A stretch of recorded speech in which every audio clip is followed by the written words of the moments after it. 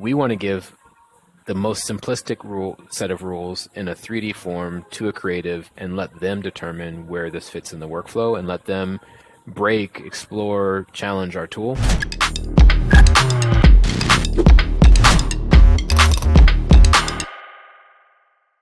Hello everyone, welcome to another episode of Around Design. Today we have as a guest, we have Seyi, my co-founder and CEO of Gravity Sketch. Welcome, Seyi. Hey, Danny. So, Seyi, it would be great to hear, before we get started with this very interesting conversation that we're about to have, I would say, I would love to hear and get our audience to hear a bit about your background. Yeah, I mean, pre-Gravity Sketch, my career was much different than it is now. I would say probably started in the creative space really early on. I was always attracted to building and making stuff, and I was initially an apprentice for a construction company where I was framing houses very early on. So I learned a lot about timber and timber construction. I'm born and raised in the United States, so most of the houses, at least on the West Coast, are timber made. And that gave me a really appreciation for like seeing something that was just a pile of wood become an actual structure that someone's living in. And that was really satisfying. I really enjoyed that. And part of that, as well as my grandfather was an electrical engineer, a military electrical engineer. So part of that, as well as my grandfather's background, led me towards pursuing a career in making things. So engineering became my focus in my undergrad, mechanical engineering. So I studied that. I primarily focused on like structural engineering, but unfortunately I didn't get the project I wanted and ended up doing thermodynamics and wasn't too interested. So I decided after graduating, no matter what, I'm going to go straight into making and building again. And I was able to get a gig working for a furniture designer and scaling up his manufacturing processes, and just fell in love with the whole making and designing, because with furniture you have to really understand the design in order to make the final product at scale. I then served a couple of interesting roles across the ocean in Taiwan, and started to get deeper and deeper into designing of things, and then finally found myself at a point where I felt I needed to really lean into the design side a little bit deeper and try to bring the engineering that I learned over the years to these design skills that I'm learning kind of ad hoc. And that's where I met you in London. I decided to apply for the Royal College of Art and Imperial College Innovation Design Engineering course, as hopes to, bring the two things that I was falling in love with together and under one umbrella. And I think they did a really good job of getting us in that direction. But the whole Gravity Sketch direction and creating a software, that was a bit of a left hook, but I'm really enjoying it so far. It's been a journey. It's always really interesting to hear where people are have come from and how they found design, because it's usually in a very serendipitous way. It's never it's not a career that everybody's telling you that you should pursue, probably because it's always it's a hard one to to excel at, and it's also kind of one that is maybe going to be more passion driven than financially driven. So sometimes even parents don't even agree with people going into that career. In your case, I think it's really interesting how you've come from, because people find it eventually and they pursue kind of the design route in a very step-by-step kind of way. You eventually find that there's, this course in university and you start you're doing it and so on, but you've gone through engineering first, which means that your brain has been shaped in a way, at least in university, but then you've always been a designer at heart, right? So you've always kind of had to complement those two things. And I think it's something very relevant to the conversation that we're about to have, because there's always this struggle with getting these two fields of creativity, which is design and engineering, to speak the same language, to be able to create together, to be able to problem solve together. And in most cases, it's just because one is not understanding the other one. And so if conversations were easier to have, you would be able to create kind of better products quicker. So I think it's kind of a really interesting mix that you have going on in your head, which probably is one of the reasons why Gravity Sketch has, become such a key tool for some of the users that we have. Yeah, I mean, I didn't really know that there was a field called industrial design until I started working for this furniture designer and realized that he studied industrial design. And so, yeah, I mean, at least where I grew up, that wasn't promoted. I mean, it was always like you could be a doctor or a lawyer or an entertainer or an athlete, and those were like kind of the kind of careers that you would pursue, right? And that I didn't really fit any of those. And it's kind of strange that these aren't promoted to youth. Like no one's talking about being even a UI UX designer or something like this. You know, these are really relevant careers that you can build a really prosperous life on, you know, with your family. And unfortunately, we're still kind of stuck in the cookie cutter type of roles that we know from society will yield a certain amount of financial returns. But satisfaction is kind of a different thing, and like being satisfied creatively was something that I was really striving for. And with engineering, it's great, but you're always kind of working to a set of constraints that leave very little room for creativity. You can creative problem solve for sure, but I think completely challenging the brief is difficult for an engineer, because often the brief has been challenged 2 or 3 times by the person that had designed the thing that you're about to try to bring to life. And so, yeah, I just kind of learned about, well, I want to be making some of these decisions earlier on in the process. And that's what really led me to discovering industrial design, which is what I'm in love with, although I haven't practiced for over 8 years now. So, yeah, now at Gravity Sketch, it feels like these conversations could be happening much earlier with a wider group of people, and having design discussions and making design decisions with a counterpart who understands the manufacturing process or the materials or maybe the supply chain, that can help not only accelerate the product, but also accelerate the designer's learning and ability to bring their product to life, which is inevitably what I always strive for. I would love to see the thing that I sketched or that I was conceiving in the computer screen as a physical product. That was kind of the dopamine rush that I was looking for. And so hopefully having more fruitful discussions in 3D can yield those returns and results. I would say that engineers and designers do speak the same language, but maybe different dialects. And I'm not a native Spanish speaker, but I imagine when you travel to Spain, the Spanish that they're speaking in Spain, even in different regions, is different than the Spanish that you're speaking in Mexico. And even in Mexico, I'm sure the different regions have different Spanish, but ultimately it's the same language. And once you get to the common understanding and using other things like your gestures and maybe written if you need to, are helping you communicate more successfully. And I feel like we're in the same position here when it comes to developing a 3D product, whether it's digital or physical, where we're using different dialects. We're doing engineering drawings versus industrial design drawings, and we're doing PowerPoint presentations versus huddling behind a screen and looking at someone's CAD model. But ultimately, when you get the physical product in your hand, that is the truth. And so those foam models, those cardboard models, those real-world prototypes, those are the things that actually align everyone together. Like, this is the truth. This is the same language. And it's inevitable. Everyone knows that that physical thing is what we're going to make. So hopefully we're never going to have to use these different dialects in the future. And I hope we get one step closer to removing the need for a lot of physical prototypes. I don't want us to try to cancel physical prototypes altogether, but making a physical prototype that you're just using for visual confirmation doesn't make a whole lot of sense. Whereas you can make a physical prototype that you're using for maybe more clear ergonomic studies and maybe more clear material and finish understanding. So a bit of a long-winded kind of response to your point there, but I think it's relevant. Yeah, and I think you've touched many interesting points. The first one being, careers that are still kind of like these cookie cutter kind of careers.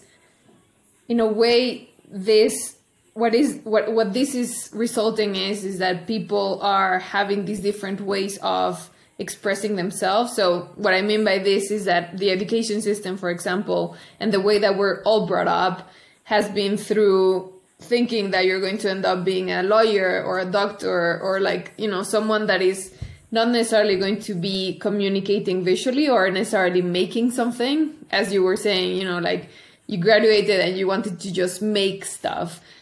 Usually that's kind of like you have the art class in your like school, and then that's it. Like everything else is just kind of like shaping you to speak in a certain way, to communicate in a certain way, to use certain tools. But then you go off and if you're lucky, you find the design field and you start going into this route.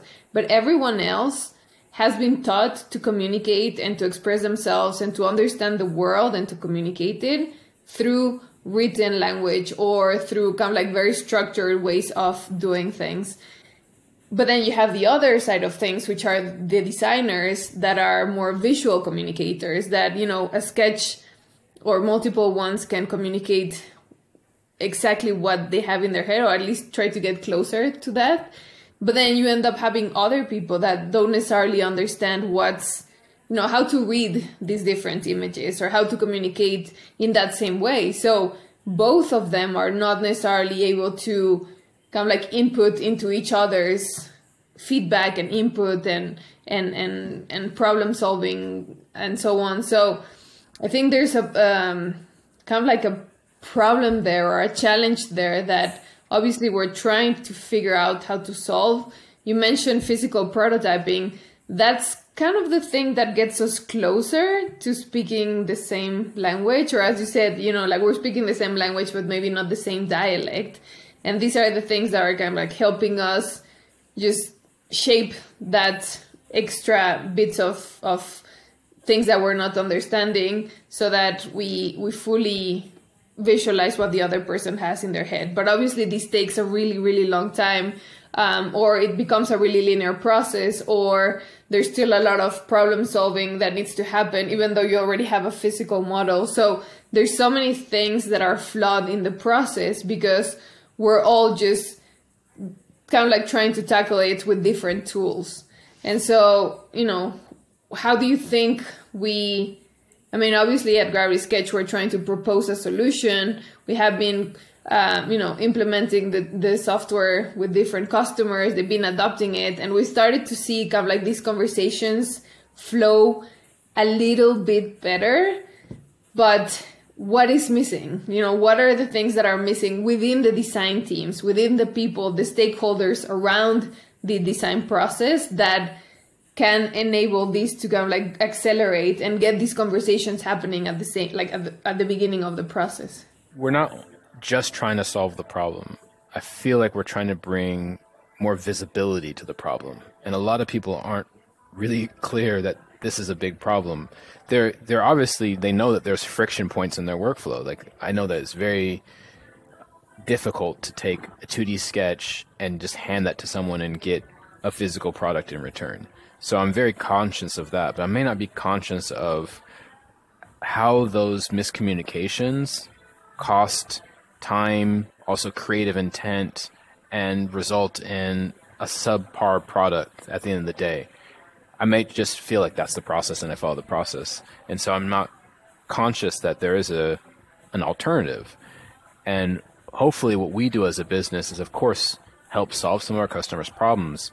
But more than anything, at least in this juncture of our development as a company, we help spark these really clear conversations and help our customers identify those challenges so that they can address them holistically, because we never want to be the golden tool that you just wave over everything and it solves all your problems. We want to help facilitate a whole new workflow. And so that's probably the biggest thing that I personally see when I'm going on site with clients is the ones that really get it and the ones that have the most success using our tool, they're addressing their whole pipeline. They're looking at the whole way that they do things and saying, all right, we've been doing this for 25 years or 30 years, or in some cases much longer, and we need to think differently. We need to take a slightly different approach, and we need to just get our feet wet and start. And other customers or clients are more like, I need to solve this particular problem right here. And as a result, they almost like push the product into an unnatural position, or push their whole team into a natural position. And as a result, they might end up with some failures, and then they think that they wasted time, and then they don't adopt a new process, and they revert back to their old process. And when I look at a customer like New Balance, it's just incredible. They decided to start from the beginning. What would it look like if our whole process was digital, was all 3D? And what would that give us? And they committed resources. I think they've been working for almost 7 years on this initiative. We only got in more recent years with them, but they've been working for 7 years on this initiative. And I think that's a really great way to lean in and show leadership in an industry, is being the first, or at least being courageous enough to take this step. And so I would love to see more companies taking these steps. And hopefully what we do as a business is we provide a solution for a new workflow that they might be exploring, and something that helps them save time and energy in doing a very long exploration into what's possible, so we can help work with them, consult with them, and so forth. But ultimately, I think mindsets need to change. I don't feel like we're going to replace 2D sketching. I don't feel like we're going to replace physical prototyping. But these conversations that are not happening together, but like through each other, are not helping anyone deliver a better product at the end of the day. And I wholeheartedly believe that every customer on site I've been at, everyone from the engineers to marketing to product managers to designers, they all want the same thing. They want to deliver a great product to the market, and they want to find the best way to do it. And we hope that we play a good role in that, and we have for some of our customers. You mentioned, or I think we have for all of our customers, I should say. I think you mentioned two really important things here. One is that we're focused on conversations, which sounds very weird for a software company, well, unless of course you're like, video conferencing platform and so on. But that's the part that we're really interested in, just improving, right? Like those in between moments that are happening when an idea is just, created, and another person needs to take over it or understand it and like have something to do with that idea, and like what's happening there in the middle, like what are these conversations, how are they happening? And then the other thing that you mentioned with the example of New Balance is them adopting this digital 3D workflow. Then you start going into more technicalities, right? Like what is 3D and why 3D? And so then it starts to become a conversation around, is it about using these different kinds of software to create the final version of whatever product you're creating? And so, but then if you mix both of them, if you mix kind of like, trying to figure out how these conversations are going to move more effectively with the power of 3D. And why the power of 3D? Because, we're 3D beings living in a 3D world, interacting with 3D objects, designing 3D products. So ultimately, 3D is the most natural way we have to interact and express ourselves. So if we mix both of them, then you end up having that very kind of like magical combination of just doing things very naturally. It's easier said than done, of course. But I think that, you've touched those two very key points that sometimes people don't necessarily connect, because when you start talking about 3D, you start thinking about these final types of software that will allow you to manufacture something. But how do you think about this? How do you think about the word 3D, or like that way of working, and how are we actually changing it? I'm really good in a few CAD softwares, like really, really good. And I really enjoy these tools. I love them because they're able to give you a very clear understanding of dimensionality and of materiality in some cases. And you have this very machine-like control, which is really exciting for specific things. And so I don't ever want to say that we're trying to replace these types of tools, but these tools are designed for final output. And it's very clear that they're designed for final output. A tool, even sometimes some tools, I won't mention the tool's name, but in the name, it's almost like prescriptive to what you're going to do with the product, right? And how you're going to manufacture. And as a result, we're training our engineers to think through the tool of what's possible and what's not possible. And if a designer picks up that tool, they automatically need to think in that same vein. What's possible, what's not possible. And so when they think 3D, they're thinking, okay, I need to make some final decisions because I need to make sure that whatever is designed in this thing is going to get sent to a CNC milling machine, and it needs to be millable.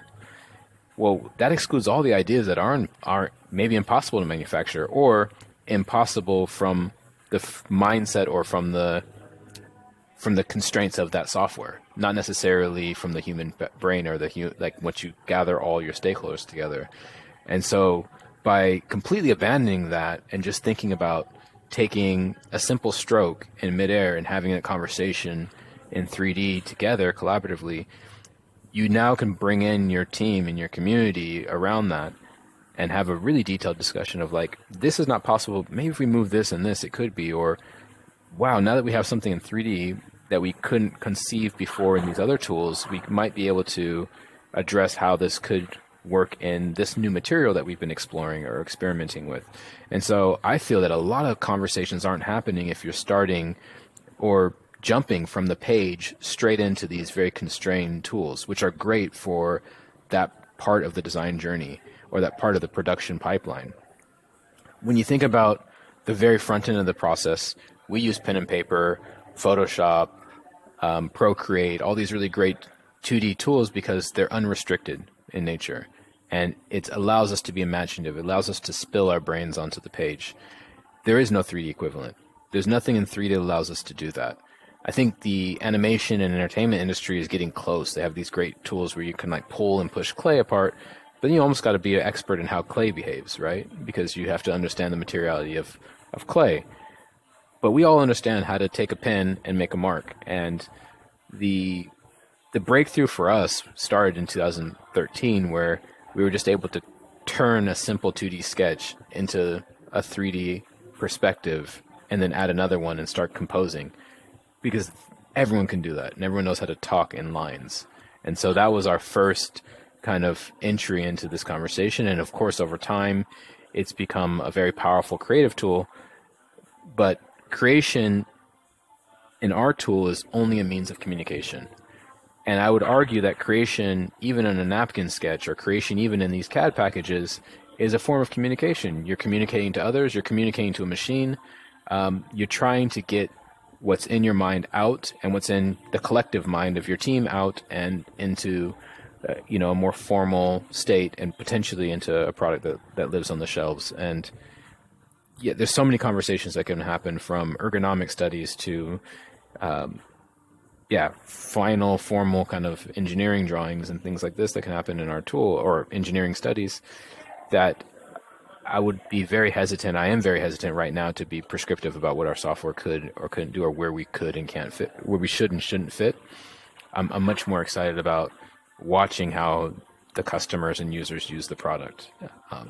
I saw something at an automotive company where one of the designers just sat in his chair and sketched all around him as if he was the driver, and he had this really wonky 3D sketch, and then he just took his arm and did this, and he's like, I know my reach now, so I know where me as a driver, I know what I can reach and what I can't reach, and then based his interior design solely off of that. That's something you can't do in any of these other 3D packages. You can't even do that in any tool, period. So being able to provide a platform for new ways of working and helping people challenge their creative workflow is absolutely the thing that drives us, at least as founders and creators of the product.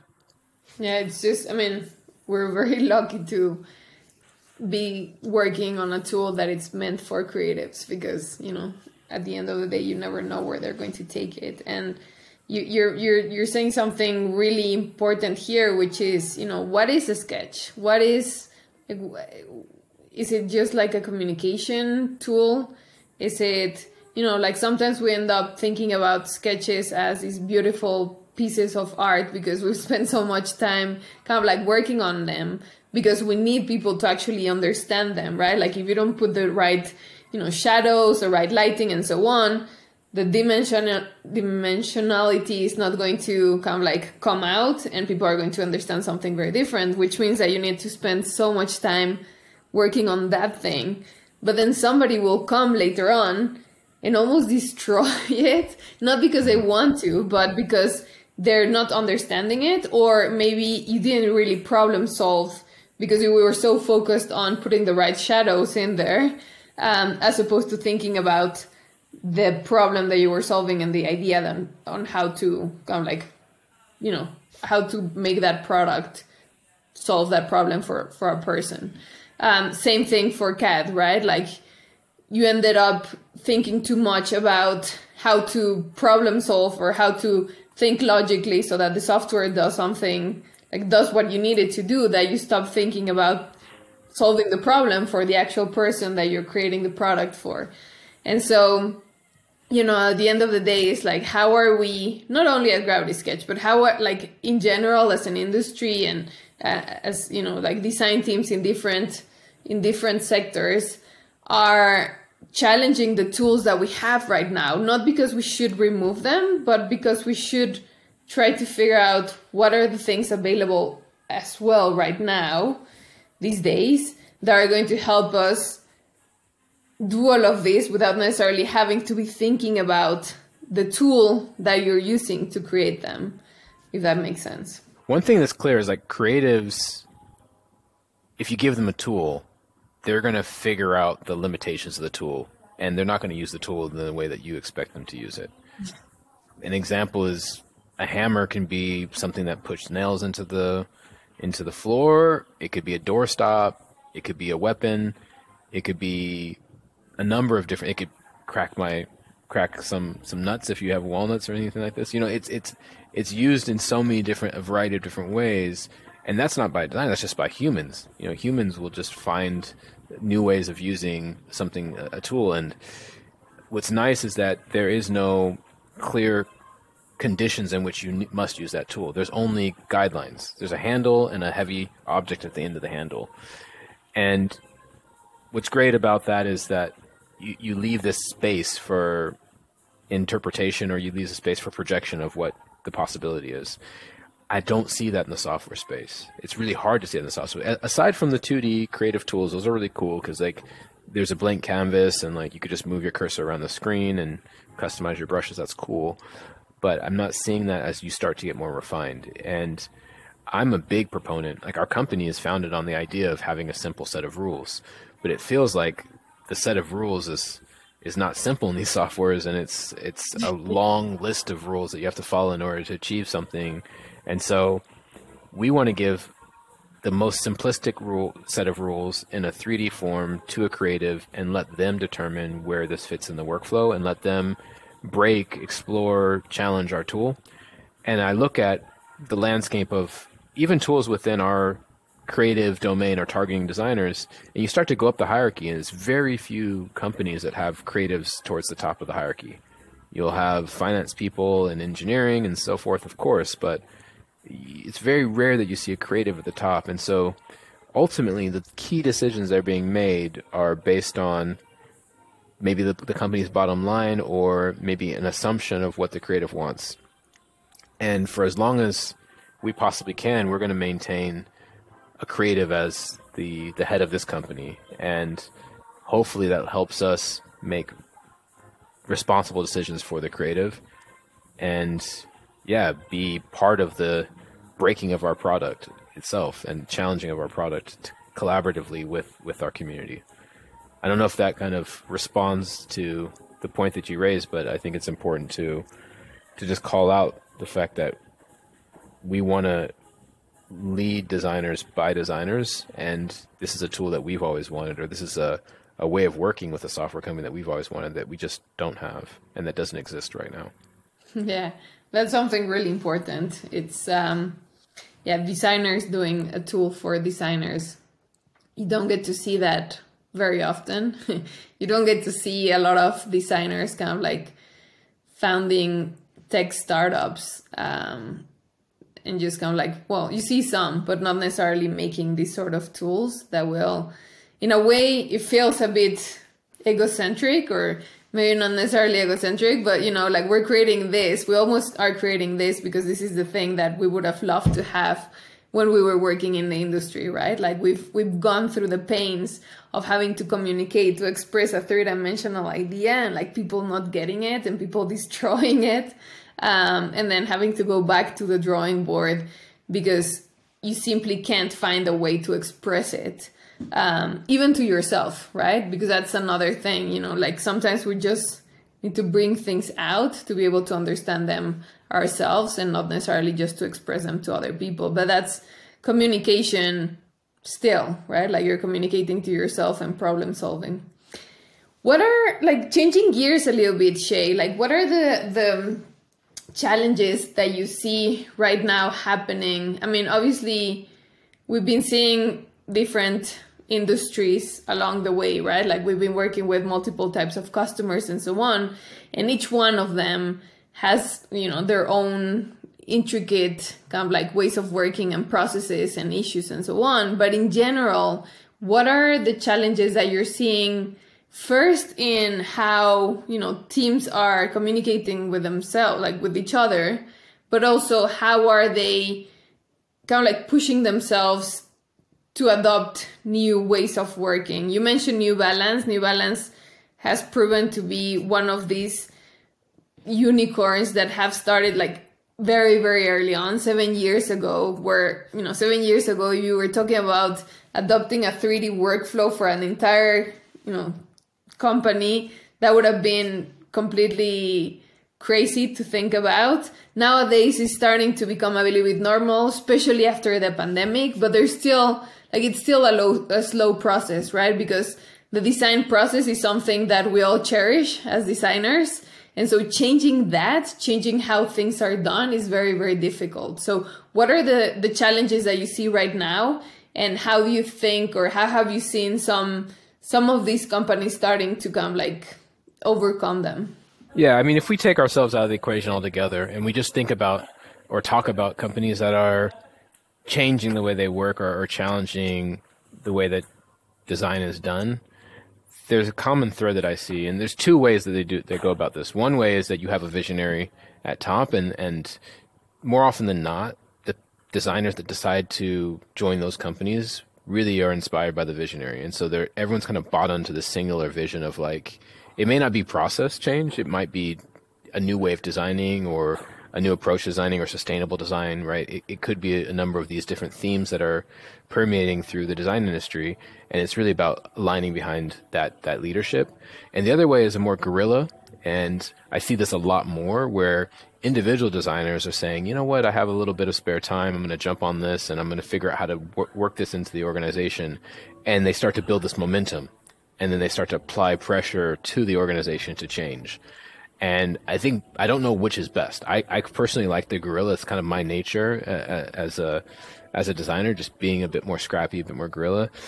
But also, it's a bit challenging because at the end of the day, you're still beholden to the powers that be within the organization to make those changes. So the perfect storm would be a natural movement of this kind of guerrilla movement happening within the organization. But then once the senior executive design leadership cuts wind of this, you start to bring the pressure from the top and the bottom to the organization to affect change.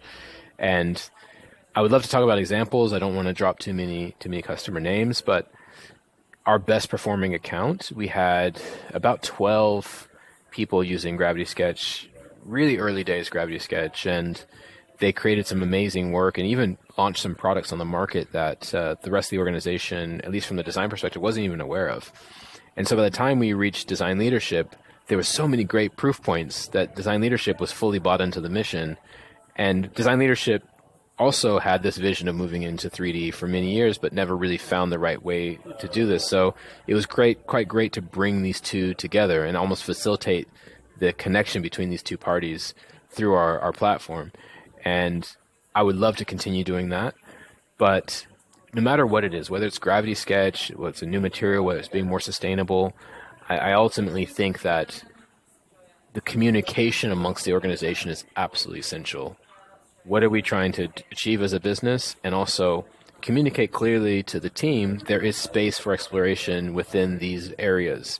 And so there can be an open dialogue between leadership and the lower yeah, lower levels of the organization, which is the people that have to actually get their hands dirty. And once that starts to happen and you create that two-way dialogue, and we saw this at New Balance, right? The leadership is sitting down with designers and listening to designers. You start to see that there's an opportunity to accelerate the process, or to find new innovations, or to develop new ways of working in communication. I would say, like, we try to run our company a bit like a sports team in some effects, where if the coach is not talking to the players and the coach is not on the field demonstrating what he or she wants the players to do, the players aren't really going to have that alignment and synchronization, and like, you probably aren't going to have a very effective team. And so by sitting with the players, eating with the players, learning from the players, you're able to have a much more harmonious, effective performance on the field. And that's ultimately what I think the design industry can do. And not just the design industry, but how do you connect with other members of the design function or of the production function? Like, yeah, connecting together. I remember working in Taiwan. I worked for a big OEM, and engineers sat on one floor, designers sat on another floor, and then in lunch, it was clearly divided in the cafeteria where engineers and designers are sitting with designers. And I just felt like they're so close, but they're so far away. And ultimately, bringing people together is going to lead to results. And as long as we stay separated, I feel like the change is going to be very slow. Yeah. How are you having those conversations if you're not sitting at, lunch together and just kind of like casually, like problem solving together instead of kind of like being super formal? 100%. And like, that's something that is just, yeah, that needs to change quite a bit, especially now that products are starting to become way more specialized, have more technology in them, have to, perform in a certain way, use certain materials that are very specialized and so on. Like all these sort of things, like how working in silos, this is not the way that it's going to happen. So yeah, definitely kind of like bringing teams together in some way and getting them to speak the same dialect, not the same language. Cool, Shay. So we're getting towards the end of the episode, and something that I would love our audience to listen to is, Gravity Sketch sometimes is understood as a creation tool. And you mentioned creation is just a way of, it's just the medium you use to communicate. But, what is it that Gravity Sketch is actually trying to do? Like, what is it? What is this tool? What is this platform? What is this company trying to actually achieve? I would say that we facilitate great communication in 3D. We're the bridge between one stage of a project and the next stage. And all the stakeholders or whoever needs to be in each of those stages, they can have these communication and aggregate and congregate within our product. And so we just help great ideas become great products through great communication. That would be the summary I would want to make. And of course, in order to bring those great ideas to life, you need to use creation, you need to use communication, and we have those things within our platform. And so, yeah, bit of a ramble there, but I think you get the point I'm trying to make here. Yeah, it's, as I said, it's easier said than done, but it's also more difficult to say it. It's just like, in a way, you need to live it and want to make a change in the way that you work and communicate, which doesn't come easy, especially if you've been working in the industry for a really long time. I was going to say, I feel like what you said makes sense. Our community definitely lives it with us. Like, that's one thing we didn't touch on, is like we're learning and being informed by the people that have already adopted this way of thinking as well. And so it's not like we have to convert everyone's minds. Like, there's people that have been thinking like this forever. And we always show this image internally of Pablo Picasso with the light drawings. He was trying to show what was in his brain three-dimensionally in some medium, just didn't have Gravity Sketch. So he had a long exposure camera and a light, right? Worked with a photographer on that. And, it's like, people are already have this energy to try to work in a different way and try to create in a different way and try to communicate in a different way. And we're trying to build with them and be the responsible counterpart to that conversation that's already in the ether. And to be honest, it's our responsibility as creatives right now. We started this project and we have to see it through to the end, because we're both very much in love with design and would love to be making products, but we've started something and we need to finish it, and we're responsible to the people that have joined this journey with us and who have been thinking about this for years. Yeah, that's very true, and definitely we always say that we didn't invented anything new, that this has been in everyone's minds, every creative's minds for like forever. We just happen to be the team that decided to do a project around it and ended up with the great responsibility of making it come true. And we happen to live in a time where technology is actually allowing us to help people express themselves in that way. So yeah, definitely, like Seyi and I would love to be able to keep designing, and we try to do it as much as possible in our spare time whenever we have. But like we've also fallen in love with helping people through their design process and through their way of communicating, so that products end up becoming the best they can. So in a way, sometimes when I hear a product that has reached the market, that has been done with Gravity Sketch, or at least part of it has been communicated through Gravity Sketch, I feel like at least like I have a little bit in there. Like I'm not the designer there, but a product was done or communicated through the tools that we're doing. So at least we have that. And eventually we'll go back to industry. Definitely. Maybe one day. Yeah. Yeah. Cool. All right. Hope. Well, Seyi, thank you so much for your time. It's been great having you. I think this conversation could just kind of like continue going over and over, like on and on and on, because we have so much to say. There's definitely probably a lot of things that we would love to cover in terms of, where we've been in, the history of Gravity Sketch, how it's all kind of like been evolving and transforming, because obviously it hasn't been a linear process. It has been a process, as you said, where we've put things out there and started working with the community, started kind of like talking to designers, talking to teams, and really shaping the tool so they become something that is truly useful for someone. Like we never wake up thinking that, we want to put this feature or this other feature inside of Gravity Sketch. It's always come from really trying to be as empathetic as possible with the community, with the users, with the people that are trying to bring their ideas to life, and just having to figure out how to do it. Absolutely. Thanks, Danny. Look forward to the next one. Thanks, Seyi. Bye-bye.